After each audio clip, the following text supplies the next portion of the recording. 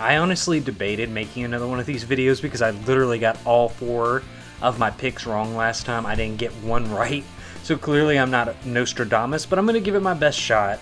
I think that really, I don't know many people that had predicted Reddick, Harvick, and Busch all 3 to go out. I know Dillon was an easy out for a lot of people, but I think the fact that we had such a wild first round with those 3 guys specifically going out is a testament to just how competitive this field is. We literally still have 10 guys that I could realistically see making it to the final 4 of the 12 left. I think as far as some easy outs, I don't want to say easy, but just guys that I expect to be out without much issue. Chase Briscoe is going to be the easiest one this round. I think Briscoe has the talent that's going to make him a champ contender in the future, but he hasn't found a groove yet.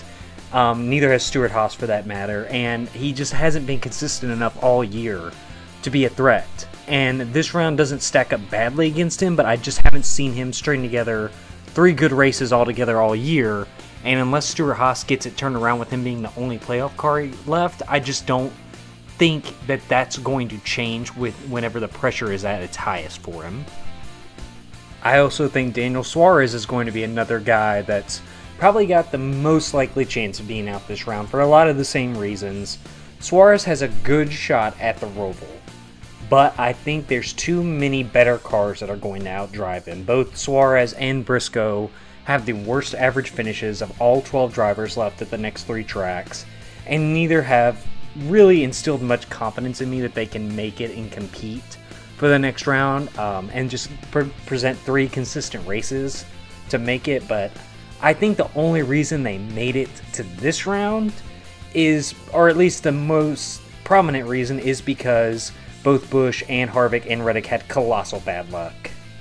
The next 2 were actually pretty difficult for me. The only person I never considered was Chase Elliott, but everyone else was pretty much up for grabs, and it came down to 5 for the final 2 I was considering to get knocked out, and those 5 were Ross Chastain, Ryan Blaney, Alex Bowman, Austin Cindric, and Kyle Larson. But I think Elliott, Hamlin, Byron, and Bell are all safe and are going to point their way in with as much ease as possible. I know that considering Larson to get knocked out in the round of 12 is probably a hot take, but I'm honestly just nervous about the next 3 tracks. They aren't good matchups for him outside of the Roval. I mean, don't get me wrong, I know he can win at Texas, I know he can win at the Roval, but he finished last in the All-Star race at Texas, and has never been a strong super speedway racer. In fact, Talladega has the potential for him to come in last place there as well, because he's done it before. But like I said, he could win at the Roval, and I think that he will find his way to claw out of adversity. I'm not worried about him, but I did consider him. I think he's someone to keep an eye on for a possible, just come out of nowhere knockout. But even if he struggles, I think that he will always find a way to make it through.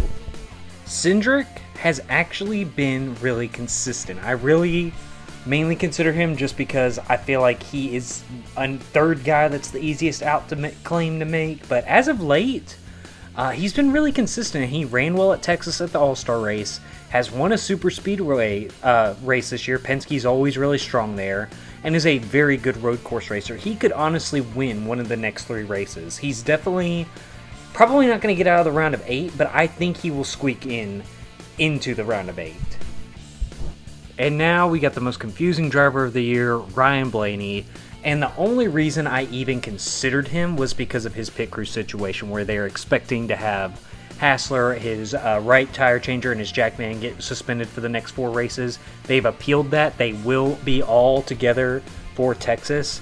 And while Hassler and his pit crew will remain intact for Texas, they're probably going to be out for Talladega and the Roval. But Blaney won at Texas, so I think that's why they're appealing the penalty, so that they can have all hands on deck to go for another win. And it's really hard to ruin a super speedway car, no matter who your crew chief is, especially with Blaney behind the wheel. And I think he can run in the top 15 at the Roval and kind of just keep himself clean. The next 3 tracks are just tailor-made for him. They're just all really good matchups. I just have a hard time, no matter who his crew chief is, not expecting him to make it to the next round. So to me, the two odd men out are going to be Bowman and Chastain. And I think Bowman's inconsistency will finally come around to bite him.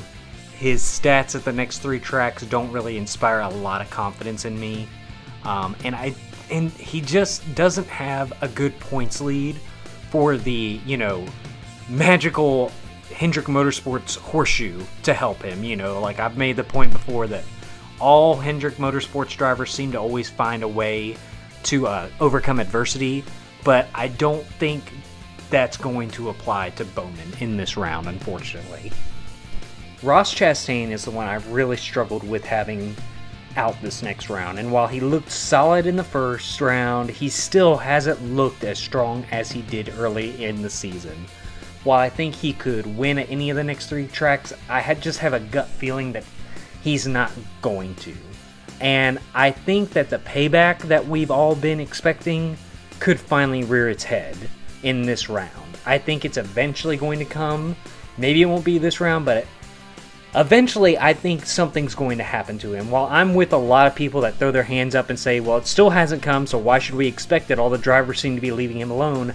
I think that it's inevitable. As drivers get eliminated, and his chances of making it to the next round get lower.